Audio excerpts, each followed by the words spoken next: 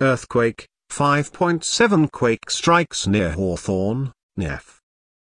Shallow magnitude 5.7 earthquake was reported Wednesday morning 14 miles from Hawthorne, Nevada, according to the U.S. Geological Survey. The temblor occurred at 12:22 a.m. Pacific Time at a depth of 0 miles.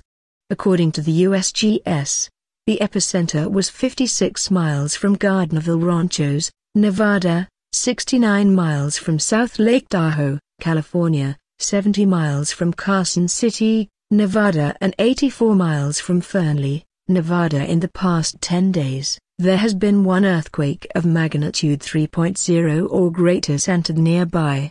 This information comes from the USGS Earthquake Notification Service, and this post was created by an algorithm written by the author.